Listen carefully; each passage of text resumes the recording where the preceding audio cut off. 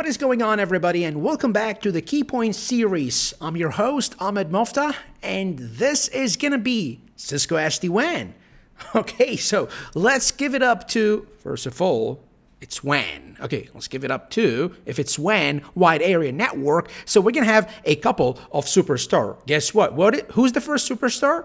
Well, if it's WAN, wide area network, it's going to be a router. Yeah, definitely. It has to be a router, first of all. But then let's not forget the most important person in this entire show, after myself, that's going to be Mr. Key. There you go. So what's going on? What's going to happen?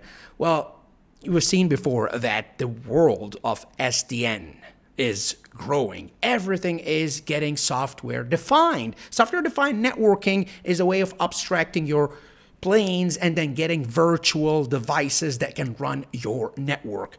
WAN is no different. There are challenges, however. There are challenges that will drive this guy here, Mr. Key, to think about software-defining his WAN.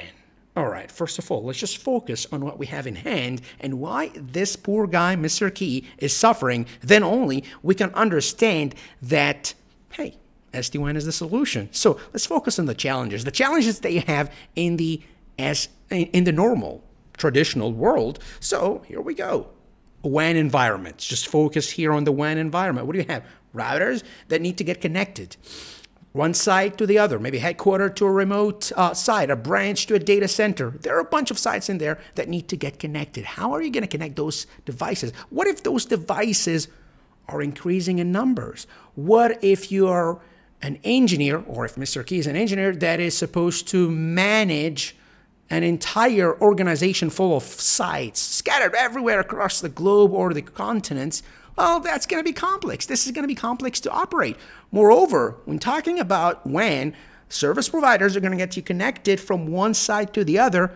The WAN is not an easy thing, or I would say it's not a cheap thing. It's expensive. The better quality, the faster bandwidth you want, the more money you have to pay. Security is going to be concerned because you have to secure the traffic going from one side to the other, since this is very important for your organization. Let's not forget that applications are very crucial for your organization because you want to make sure that those applications are being accessed fluently without any errors or any problems in your network. And nowadays, connectivity to the cloud is a major deal. We need to get connected to the cloud. There are several cloud providers in there, and the business is actually focused on those cloud applications. If I were to tell you that all of this is possible, you would be like, okay, why are you here in the first place? Well, I can tell you the truth. Everything of what I've just mentioned over here, the challenge, these are all solvable. I mean, I can just give you a router or a bunch of routers that can do anything, but then how much are you going to pay? Everything has a price. So eventually, this is something that you need to solve in the fastest, most secure, easiest, and with less budget. Well, how's that going to work? This is going to work only if we move to the new inventions. I shouldn't say new, it's been there for quite a while, but this is going to happen if we focus on SD-WAN. But until we migrate to SD-WAN, this guy, Mr. Key, is not very happy because his job is very complicated. So give me the solution. What is your solution? Your solution for all the challenges that we are mentioning right here is SD-WAN. And when it comes to Cisco SD-WAN, plenty of offerings are there. Plenty of features and benefits that we can think about.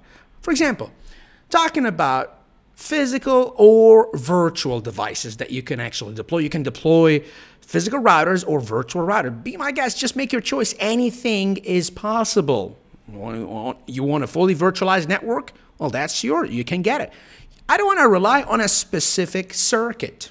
I don't want to rely on a specific service provider or a transport. I want to make sure that regardless of the service provider or any kind of connection that those providers offer, I still can push my traffic from one site to the other. It doesn't matter if this is MPLS VPN, if this is 4G, 5G, if this is just simple plain internet, DSL, ADSL, any kind of circuit from any service provider has to be acceptable, regardless of the security, regardless of the cost. Of course, security is a major concern. It's not regardless, but like, I don't want to be worried about security. It has to be secured automatically. Oh, yeah, that's what I mean, automatically. And then also, separation between the planes. This is what makes SDN different from any kind of network. Software-defined network is mainly the abstraction of control plane, data plane, and management plane. This is what we're going to do right here in SD-WAN as well. We're going to separate the planes. There's going to be a central controller, and the rest of the devices, the routers, are going to be responsible for their own data traffic flow. Let's not forget, security is a concern, and we want to make sure that no matter how many devices, no matter what kind of solutions are being offered, they have to be secure. They have to be secure using different kind of security mechanisms, encryption, hashing algorithm. All of these have to be, available, the security features. And here we're talking about IPsec and DTLS tunnels, which is going to secure our traffic automatically. Don't forget.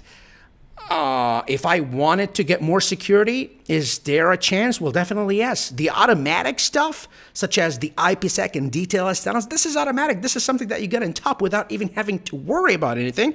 But guess what? If you want to configure more security policies, be my guest, like firewalling, IPS, URL filter, advanced malware protection, getting connected to Cisco umbrella, anything that you want to configure on top, that's doable. Comes to security. When it comes to the actual deployment for your WAN, for the network, how do you want to deploy your devices, the routers? When you say WAN, we always mean routers. How do you want to deploy the routers? Are you going to deploy this on premises?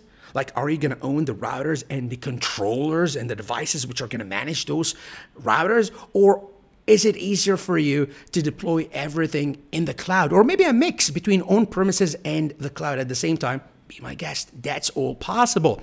I want to connect my routers just freshly out of the box, freshly out of the oven. I just want to connect my router without any hassle and without even thinking about configuring those devices. Is this a magic? No, this is ZTP, zero touch provisioning. I want to just plug my router and then watch the magic happen where the devices are going to receive configuration automatically. Awesome.